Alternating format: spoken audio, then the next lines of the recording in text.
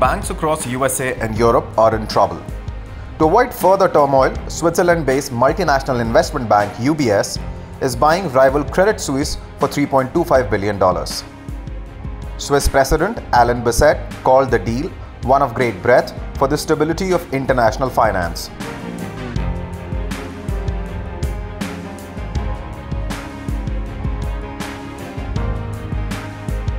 The Federal Reserve and Treasury Department welcomed the deal along with the European Central Bank. The deal to rescue Credit Suisse was followed by a collapse of two major US banks last week, which triggered a broad range of responses from the US government to prevent further panic. Amounts totaling $17.3 billion in Credit Suisse bonds will be erased as part of the agreement.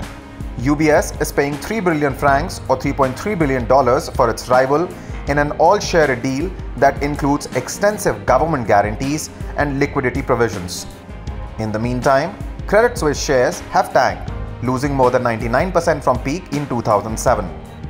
The deal between two of Switzerland's oldest, biggest and best-known Swiss banks will keep Switzerland's reputation as a global finance center intact. Credit Suisse is among the 30 financial institutions known as globally systemically important banks, and authorities worried about the fallout if it were to fail. World over, central banks are announcing and coordinating financial moves to stabilize the banking industry. The US Fed and European banks have announced a daily access to a lending facility to banks to avoid banks going under while assuring depositors that their money is safe.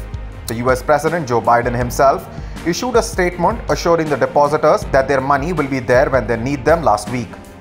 Credit Suisse's troubles came to light after it reported that managers had identified material weaknesses in the bank's internal controls on financial reporting as of the end of last year.